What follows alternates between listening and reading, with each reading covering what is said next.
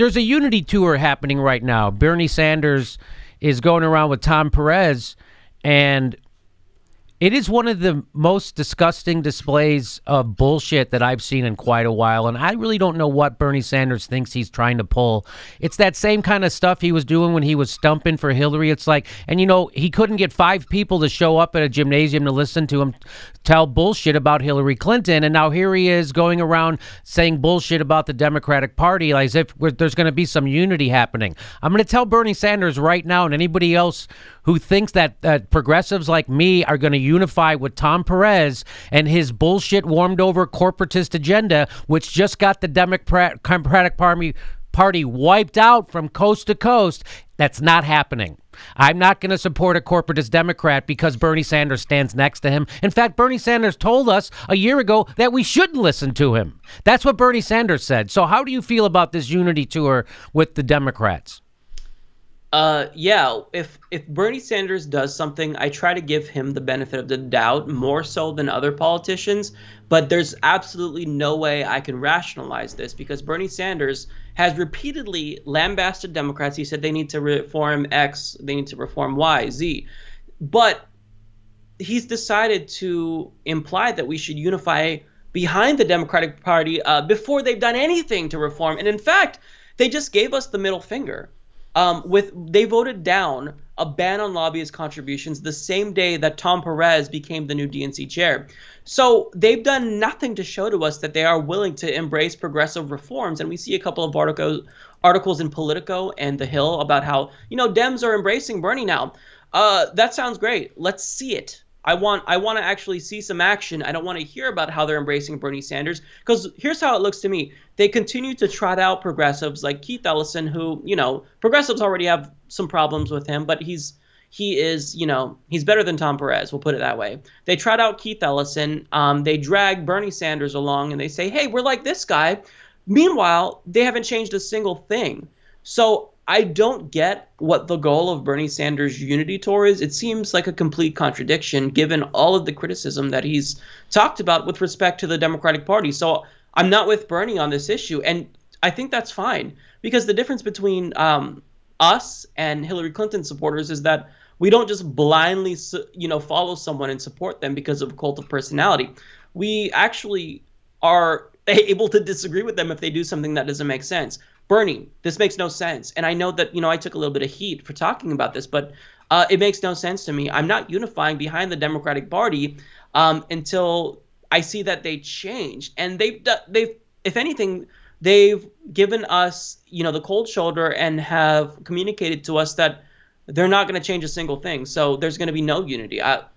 It makes no sense to me, Jimmy. Well, there's actually a unity commission right now. You heard about that unity commission, right? There's a unity commission, and what do you think about the? I don't think much of it. I'm going to look more into it, but it just, well, I don't understand what that is about. Like, it's like the Democrats still don't know who they are. You still don't know what you're supposed to be for. What do you mean? What do you want to unify? I don't understand what that point of a unity commission is. Well, I'll tell you what it's about, Jimmy. They are patting progressives on the head. They're saying, we're listening to you. It's okay. You get a seat at the table. But what they don't tell you, and what's downplayed in the articles about the Unity Commission, is that this Unity Commission, will it be hearing about, you know, reforming the Democratic Party when it comes to superdelegates and closed primaries? Yeah, that's technically true, but they're not giving progressives an equal seat at the table. So I don't know if you know about the voting in the Unity Commission, but there's about 8 people, I believe, I could be wrong, could be 7, on the Bernie Sanders side. So Bernie Sanders appointed 7 or 8 people. Hillary Clinton chose 9 people. Tom Perez chose 3 people. So any reform that they want to implement, that progressives want to implement, they could vote it down like that.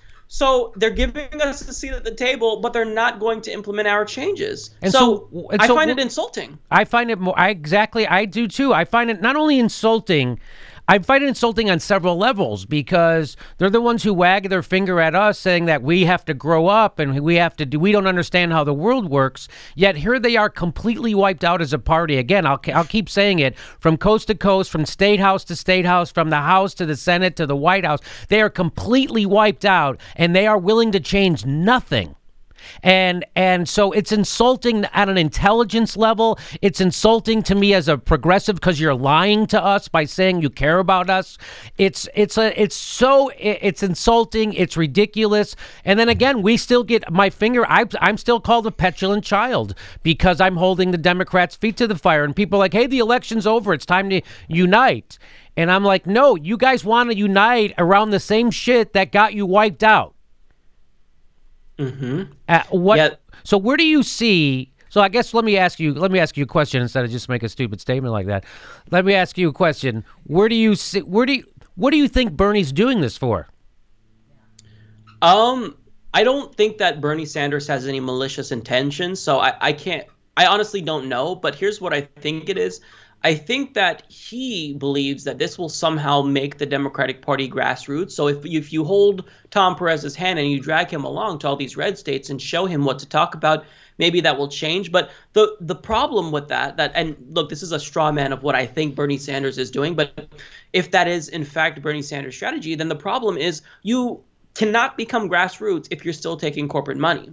That's a huge. That's a non-starter. So what Bernie Sanders should have said is, look, if you want my assistance, which you should be begging me to do because, yeah, I'm the most popular politician in the country, then here's what you got to do. First of all, you got to stop taking large donations from multinational corporations. And they're raking in a lot of money because they know that the general electorate is already tired of Donald Trump. So, there's talk that maybe Donald Trump will lose in 2020. So, I don't know what Bernie Sanders' goal is here, but it doesn't look like it's a strategy that will be conducive to any type of reform whatsoever.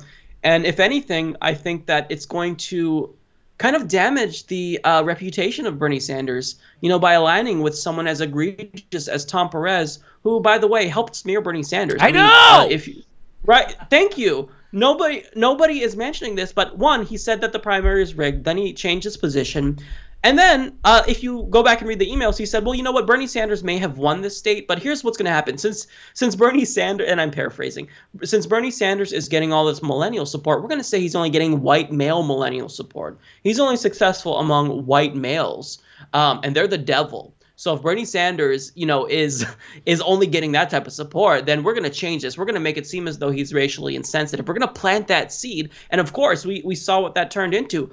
Tom Perez manufactured that narrative. So I find it insulting. Bernie Sanders, to me, it pissed me off. And my whole argument was that Bernie Sanders has got to stop being so nice. They've shown time and again they want nothing to do with Bernie. So now it's time to show them some tough love. Tell them to fuck off if they're not going to implement Bernie Sanders reforms, because Bernie Sanders is wasting his breath in trying to go on these tours with Tom Perez if they haven't changed a thing.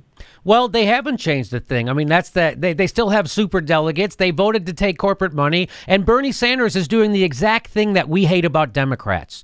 He's fucking rolling over and not standing up. And that is exactly what we hate about Democrats, and Bernie Sanders is doing the exact fucking thing. So I have no idea what he thinks he's doing or what's going on, but if he doesn't leave the Democratic Party and do that draft Bernie Nick Brana thing, it's done. They're a dead fucking party. They are a dead party. Do you agree with that when I say that they're a dead party? Oh, absolutely. And here's the thing. I want to mention that the draft Bernie thing because people, they kind of give me some pushback and they say, Mike, it's not going to happen. Here's the thing about that. Are the odds stacked against, a People's Party led by Bernie? Of course it is, but that's not the point. The point is that we have leverage, that Bernie Sanders has leverage. So he says, look, you see these millions of people, they're leaving the Democratic Party. They're joining my party now. Either you change or my party takes over. And this is what made Donald Trump successful in the Republican Party as an anti-establishment candidate. When it seemed as though the RNC and, Republican establishment people were trying to do shenanigans, what did Donald Trump do? He said, if you do this, I will be running as an independent and you lose.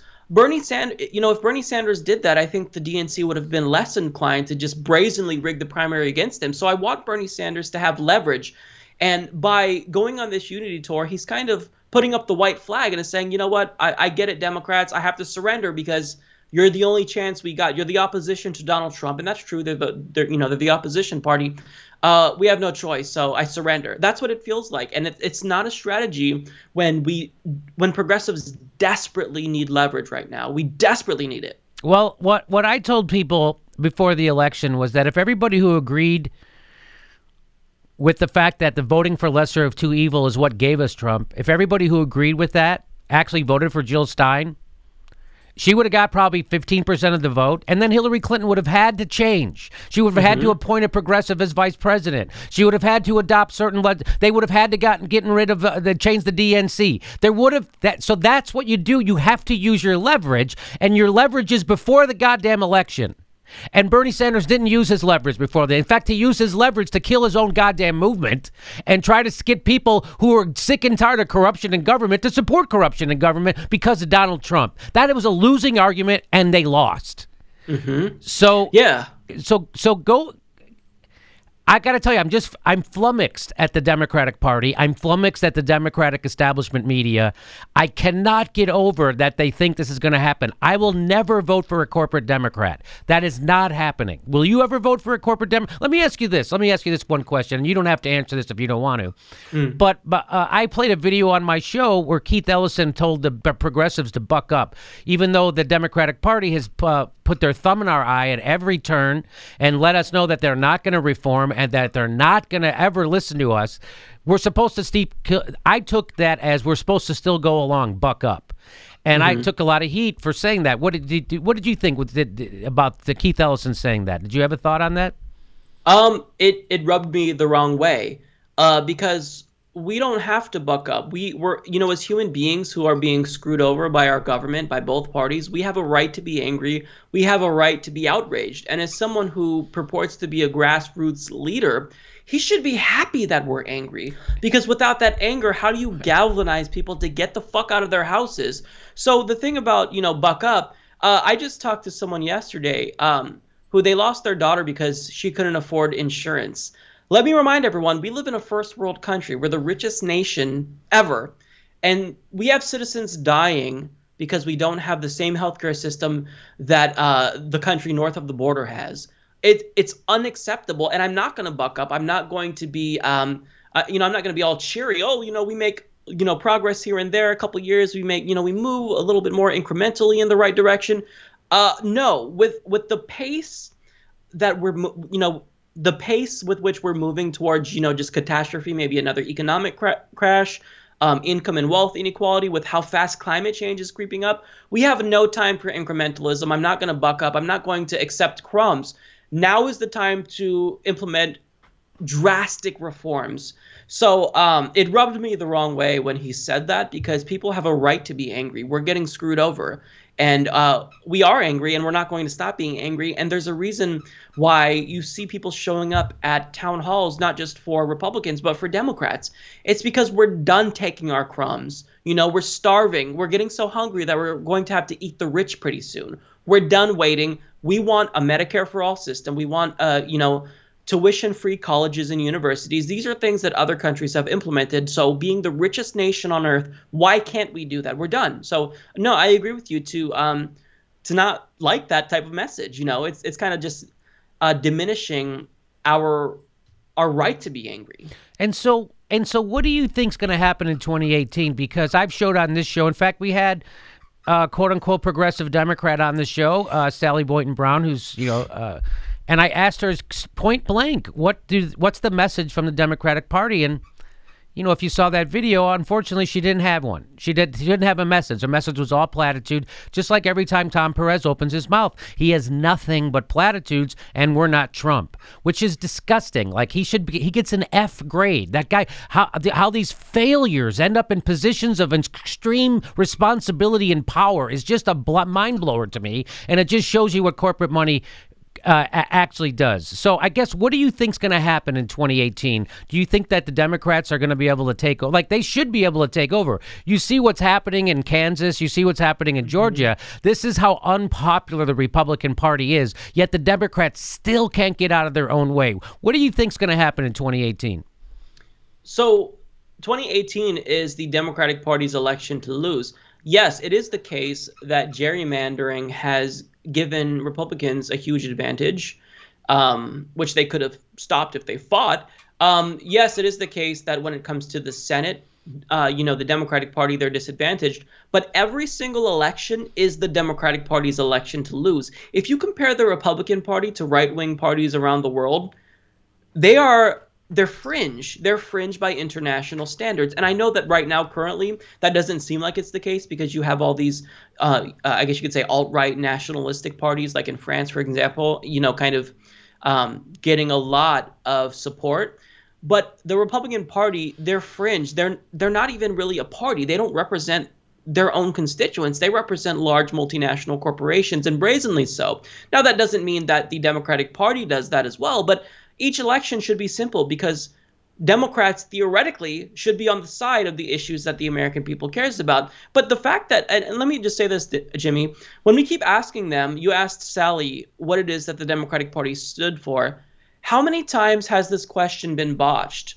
Did they not communicate and think, hey, they're asking this, we got to come up with a message? I heard Tom Perez say today on MSNBC that, well, when we run with hope on the ballot, we win. And even Chris Hayes called him out because that was too bullshitty for Chris Hayes even. But I mean, why haven't they come together and created a message? A message is the easiest thing you can do. I can espouse something off the top of my head. We are for single payer. Elect us, you get single payer. That's our number one goal. That's all you have to say. You could still say, we're still going to be corporatists, but single payer.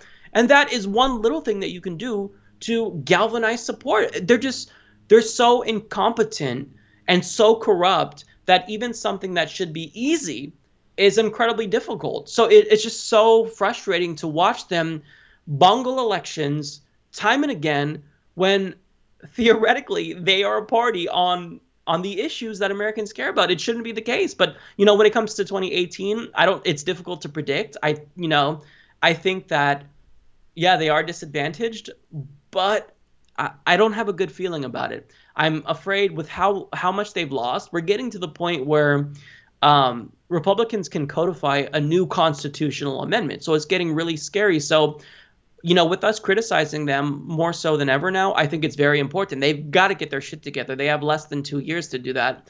Otherwise, if Republicans get even more seats, then they can start creating constitutional amendments that will harm us for generations. And that's terrifying. And I don't want that to happen, obviously. So they have to act quickly. They have to reform quickly. There's no time for incrementalism. The situation right now, we're in an emergency situation. The time to act is right now. And that's how, people like you and I are responding to it. Well, it's supposed to be a bloodbath. It could easily be a takeover. Of the government by the Democrats, like happened in 2008 when Barack Obama and the Democrats took over government. And so my point was, if the Democrats would have been an actually progressive party in 2008 and they would have broke up the banks and they would have put those guys in jail and they would have actually stopped the wars and they would have made free college and he would have proposed a public option or single payer and all that stuff, because they could have given it anything to us. They had complete control and a filibuster-proof Senate, too, they had for 2 months. So if they could have done all that stuff, they didn't do it. We elected a left-wing Democratic government and we got right-wing policies anyway. We got Romney Care. We got 2 wars turned into 7. We got the banks made even fucking bigger. We got our insurance even more expensive, our health care. I don't know what the point is voting for Democrats anymore. Do you? It really feels like you can't just look at someone's party label and ascertain certain tidbits of information about it like we used to. You just can't do that. You have to look at their policies, because for me, the 2008 election, that was the first one that I was old enough to vote. And then within a matter of, a year, I see that Obama is not pushing for single payer. He's pushing for a shitty Republican healthcare proposal that doesn't even have a public option. And I think, wow, I was betrayed immediately the first time I ever voted. And I'm never going to forget that. That pissed me off, and I'm not alone. There's a lot of people, not just millennials, everyone, that they came out to vote for the first time for Barack Obama. And, Bernie Sanders was kind of the same way. They came out to vote for the first time for him. And if someone who you believe in betrays you, that's something that you don't really get over. That's a scar that you're going to have forever. So you're always going to be cautious about the Democratic Party. And so they like that opportunity where they had the supermajority. You're absolutely right. they could have done something that would have made them exponentially popular for decades. They could have fought for single payer. They could have given us, substantial reform, and they didn't. So if we give Democrats a supermajority, we know that we get Republican-led policies. That's it. So people are going to not be inclined to come out and support them if they know that their lives won't really be benefited that much by supporting Democrats. I still think mostly the problems of America, it's probably you voting green. I still think I think that everything's probably the Trump, the Supreme Court. It's really your fault. And I think anybody who's clear-minded can see that. It's your fault. I blame you, Susan Sarandon, and Josh Fox, probably. So, Mike, thank you so much for coming on the show. Everybody who watches this show, I'm sure they know about your show. It's been a blast having you. Thank you for having me, Jimmy. And thank you so much. How are people responding, now that YouTube and Google have pulled the rug out from underneath us financially? How have your fans responded? They have, in overwhelming numbers, signed up for Patreon, and they are donating. And basically, they've made up for any revenue I've lost from demonetization, from the revenue crisis. It's crazy. It really goes to show you that people they're so dissatisfied with mainstream media, they're not going to let independent media outlets die. So I find it incredibly inspirational, even though it was the case that, yeah, this whole debacle was pretty terrifying. I know you were probably afraid as well, but just to know the support that we have behind these progressive ideals, we're not going anywhere. This communicates to me that we're going to be strong, and we're only getting stronger. So even though it happened, there was a silver lining that we saw just how powerful and, responsive the progressive movement is. So I overall, I found it, inspirational, even though I'm still kind of undergoing the revenue fuckery right now. But, my viewers came to the rescue. It's amazing. It really is. Yeah, our viewers have also stepped up. It was, I didn't freak out. I don't think as much as other people did, because I've been doing live shows lately. I started like last October. We started doing live Jimmy Dore shows, and they've been very popular. They sell out a couple weeks ahead of time, and when people come, I greet them afterwards. We sign whatever, a T-shirt or whatever, and I meet people. We take a picture. And people, when I was just a stand-up comedian, people would come and talk about how funny the show was and how funny and other comedians they like. That doesn't happen anymore. People come to the show and they thank me for doing what I'm doing. Because, and in my head, I'm like, that's how bad things have gotten, that there's nowhere to get the truth about what's actually happening in this country, except you have to go to a YouTube show. I'm a late night comedian who's been used to telling the truth, against the odds my whole career. So that's not nothing new to me. But it's just we're people. So I knew by doing those live shows that the people who come to this show for the information, we're going to support it, because I meet them. And they're, again, like I say, they're just thankful. And these are grown-up people, right? Because it's always shocking to me, like, wow, there's someone who looks like a doctor, or someone who is responsible, and they're coming to my show for information, which makes me a little nervous. And, right. It's a lot of responsibility. Yes. Before, my only duty was to a punchline, and now I have to, also make sure that I'm, 100% accurate and honest and all that stuff. And so that's why I didn't freak out as much. I knew the people who've been coming to the live shows. I see it in their eyes. I see how desperately shows like ours are needed. Shows like yours are needed. Kyle Kalinske, the Young Turks. People need to be able to get somewhere, get it reflected back to them, the craziness that they're experiencing when they watch the media. That's what Chomsky said. That's kind of one of the goals of the corporate media, is to make people who think like us think like we're the only ones thinking like that. To make sure that so it must be no one else, because every time I turn on the TV, they're saying something opposite, and no one feels like I do. But that's where we come in, and we let people know they're not crazy, and that they're actually being fucked over by the corporations and the establishment once again, and even your lefty media, your Mother Jones magazine, your Nation, your MSNBC, they're also part of the fuckery that is trying to gaslight you. And if there's one thing that drives me crazy and gives me the fuel to do this show, is the gaslighting by the establishment of progressives. So I'm going to be here fighting against that gaslighting that from now until I die. And so that's I think that's the bigger thing. Progressives have been gaslighted, and if people don't know what that is, what gaslighting is, it's an old term from an old movie that if someone wanted to make you think you were crazy, that they would. That's what it is. They're trying to make you think you're crazy, even though you're not. So that's what gaslighting is. They're trying to make me think that, oh, you think Bernie Sanders is actually not sexist? Do you think so that's gaslighting, when they try to make you think something that's a fact isn't a fact. So I don't know how I got started on this whole rant, but Mike, you have anything you want to close off with? No, I think you nailed it. You stepped up and you filled a void that desperately needed to be filled. And yeah, you're right. We are being gaslighted, and they're very effective at gaslighting people because it's just this whole idea. Humans are social creatures, so if we see all of our friends believing in something, then we feel crazy if we're on the outs. Nobody wants to be part of the out group. We all want to be part of the in group. So it's really difficult to go against the grain and do something that makes you seemingly crazy or undesirable socially if you disagree with something that is virtually, everyone agrees on.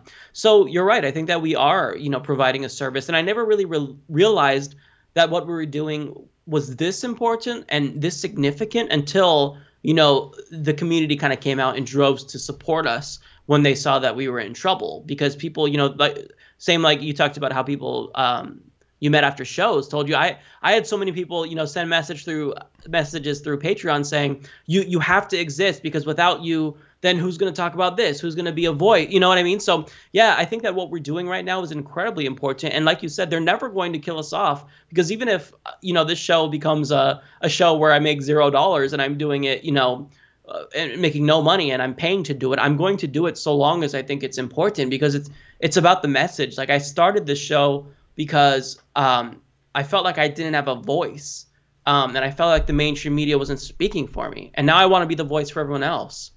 Yeah, I mean, the reason why this show started and really exists in its current form is because of the primary, and people saw how the establishment media covered Bernie Sanders, even MSNBC, and they came to the Young Turks, and I happened to be on the Young Turks at the right time, and then after the primary, I couldn't get on board with Hillary, and people who felt the same way came to my show. So that's how we're here. Well, listen, Mike, thanks so much for taking time out. I know I've been here for over 40 minutes, so thanks so much for taking. Oh, thank you. This has been great, Jimmy. Okay, and I like the fact that you're doing a show because he's an actual smart guy, unlike me, who's not an academic. I'm not well read. I'm a dumb guy who spent my life in nightclubs making drunks laugh. But so Mike is if I agree with him, it makes me feel good. So I know I'm doing something right. Mike, well, that makes me feel good. Okay, The Humanist Report. Everybody, check it out. Thanks for being our guest, buddy. Thank you, Jimmy. Appreciate it.